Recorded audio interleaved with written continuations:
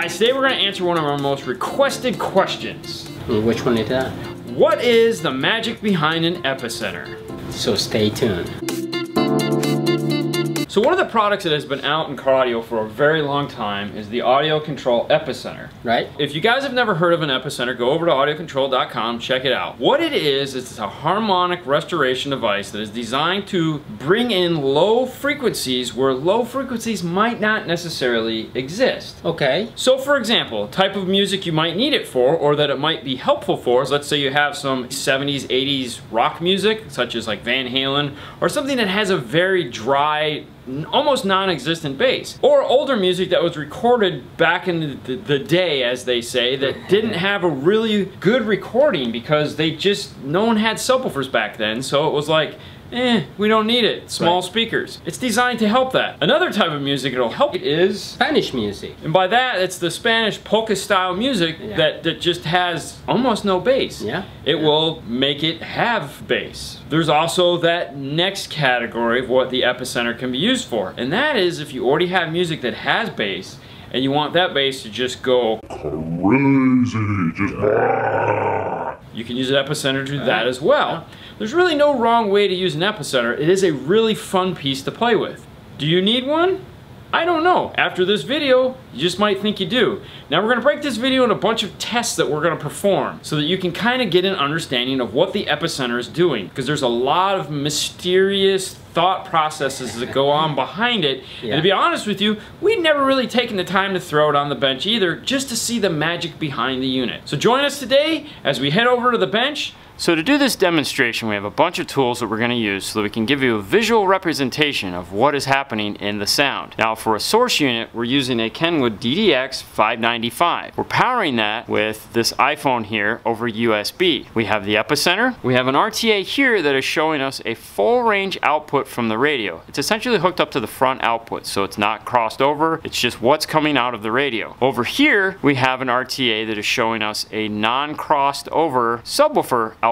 Then we have this RTA here, which is showing us a crossed over subwoofer output. For those of you that aren't familiar with what an RTA is, it's a real-time analyzer. It's showing us graphically what sound looks like. Now on this side of the RTA is going to be sub, which is the same as this side here. On this side, which is the same as this side here, is going to be highs. In this mix, we also have a digital multimeter. And all we're doing is looking at the output voltage of what's coming out of the sub channel. The reason why we're using a phone is because we need to do a couple things. For one, we need to play some music, and two, we're going to play a couple test tones. To start out with, the Epicenter basically has three controls. It has the width, it has the sweep, and it has the controller up front, which controls the effect. The sweep is going to be your frequency that you're trying to influence, and it's influenced between 27 and 63. 63 is the fatter side. The width is how much of the frequency above and below that center point that you've picked with the sweep you want to affect. So if you don't want to affect much of them, you would keep it on the narrow side. If you want to affect a lot of the signal to the left and right of it, you'd put it more on the wider side. And then of course, as we said, this is the control, so this is what's going to bring in the effect, turn it up or down. How does this all work? For this, what we're going to do is we're going to start with a generic setting of setting both of these at just 12 o'clock, which is straight up and down. We want to go ahead and play some music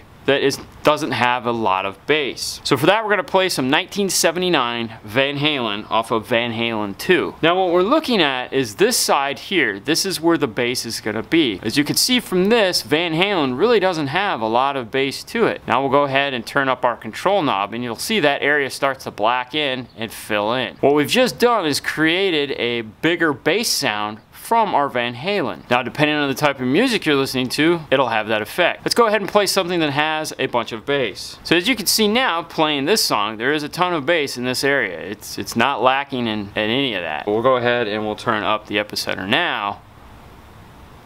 And as you can see, that whole area just went crazy. If you were actually hearing this in a car, at this point, your car feels like it wants to explode. That would be the effect of really taking the bass music and just grilling it up. Alright, so now that we have a better idea of what the Epicenter does to the music, as we showed, we have music that has no bass. We can go ahead and create bass where it wasn't, or the illusion of bass. And then when we have music that has tons of bass, we can just gorilla it up, just expand the heck out of it and just make it Okay.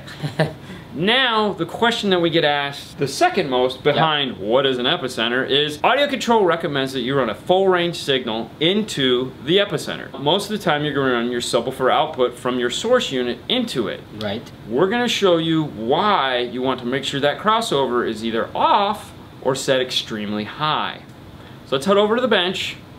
We'll take a look at that. So for this test, we're going to go ahead and take a look at using the same tools. Here we have a 100 Hertz test tone plane. Here we have a 100 Hertz test tone plane with our epicenter set to there again, 12 o'clock. We have our control knob turned all the way down. So even in the all the way down setting, you can see there is some effect that it's having on the overall sound. Here we have the same signal, but this one is going to have a crossover applied to it. So to answer the question, when feeding the epicenter, you want to feed it as much signal as possible. The bare minimum you want to cross it over at would be 250. If you can't run it a full range input, you want to get as close to that 250 as you can. Some radios output for the subwoofer, if you put it to flat, it turns the subwoofer off, or the highest point it'll go up to is 220. You just want to get as close to that 250 as possible if you can't shut it off. Now keep in mind, most subwoofer amplifiers are going to have a subwoofer crossover built into it. Go ahead and use that crossover and not the one coming out of your source unit. So now we're going to look at these two guys right here.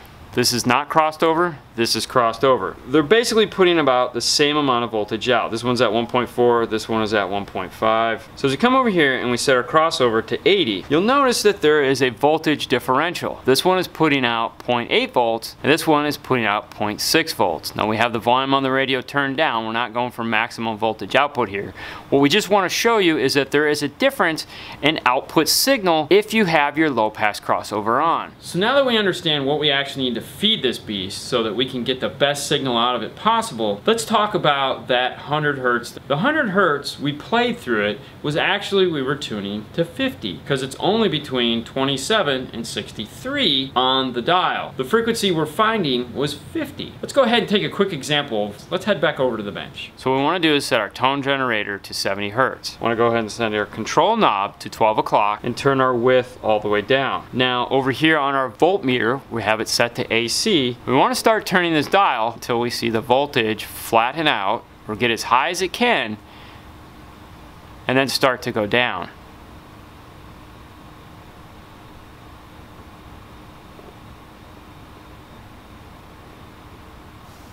Alright, so starting to go down. So we'll go ahead and turn it back up. 81.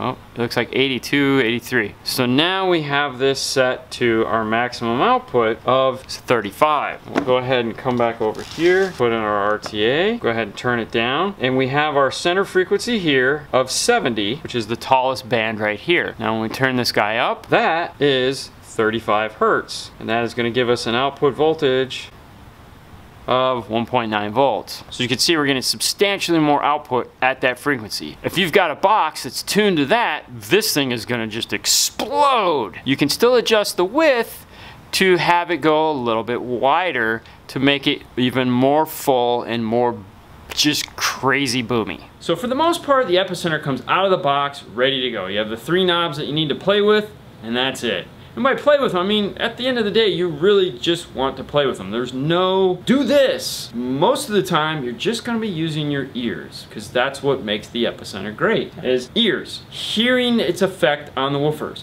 And remember, little steps. Don't go, because as we just showed, when you're way over here, you're making those super low frequencies go crazy. So try to find the sweet spot for your music. And as we said, out of the box, it's pretty much ready to go, but there are a few settings internally that you might need to adjust for your system. Let's go ahead over to the bench and take the top off and see what's inside. So to get inside of the Epicenter, there's 4 screws here that need to be removed. When you pull the top off of this, make sure that the power plug is disconnected and that nothing else is plugged into it.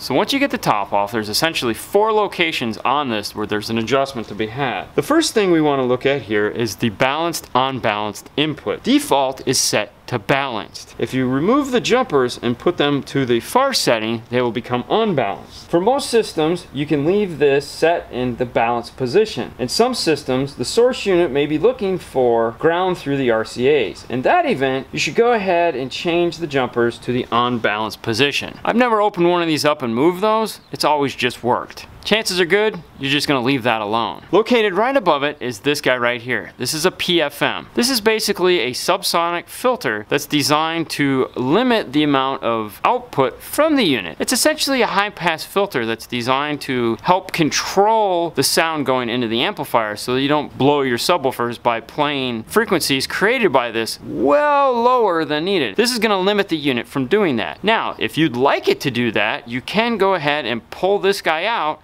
and replace it with a different chip. This is removable. Next is bass output. This has a couple different settings. 2.5 volt, 5 volt, 7.5 volts, and 10 volts of output. Default is 2.5. More than likely nowadays you're gonna wanna go ahead and set it to 5 volts. But there again, be careful. Leave it at the 2.5 volts first and see if that gives you what you need. If you feel you need more output, go ahead and switch it to the 5 volts. But there again, be careful. Make sure your amplifier can take the amount of output you wanna put into it. You don't wanna blow up the input section of the amplifier by overdriving it. But be careful, I can't stress that enough. Last is this guy right here, which is the grounding input selector. You have isolation, 200 ohm, and ground. What this is designed for is if you get any noise through this unit, engine noise or whine or anything like that, you can go ahead and select one of these three options to see if that gets rid of it. When you do that, make sure the unit's power plug is disconnected. Anytime you have this cover off, make sure this power plug is disconnected. And since we mentioned the power plug, let's go ahead and talk about that for a second. Now, audio control loves using these standard connectors here where you have wire inputs and then set screws on the top. So it needs a ground, it needs a 12 volt, and it needs a remote turn on. Very similar to an amplifier. You can actually daisy chain off the amplifier or from a distribution block to turn this thing on. Unlike most audio control units that use a 4-pin connector, this one does use a 3-pin. It is not gonna have a GTO circuit in it to create a remote turn on. The last thing that this comes with is, of course, the control knob. Now, audio control has redesigned these to make these a little bit nicer looking than they have in the past. You can still take it all apart and just put the knob in a location if you want. That's up to you. Or you can just mount it up underneath the dash if you don't want to drill any holes in anything. Now, as far as effect lights goes, this guy right here that you saw light up throughout the video, this just doesn't turn on. This turns on here. This is the power indicator. This is the effect light. So as the Epicenter is actually doing what it needs to do, this is gonna go ahead and light up and rumble. All right, guys, we hope that better explains what the Epicenter is, does, and how it works. Do you need an Epicenter? You might. You might. Yeah. I myself, I like the idea of an Epicenter. I think it's really cool. Yeah. I listen to a lot of Van Halen and classic 70s, 80s music, that an Epicenter really helps. Yeah. One of the biggest complaints I had when I had big subwoofers in my car and was playing that music is I have these big subs that just aren't doing anything. I had a 12-inch woofer that sounded like an 8-inch because the music I was playing just couldn't do what I wanted it to do.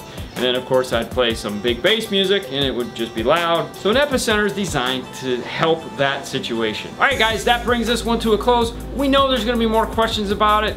Cool, go ahead and leave those down below. You never know, it might be a part 2 to this video. Exactly. Fernando, if you please. All right, if you like this video, please subscribe, share, like.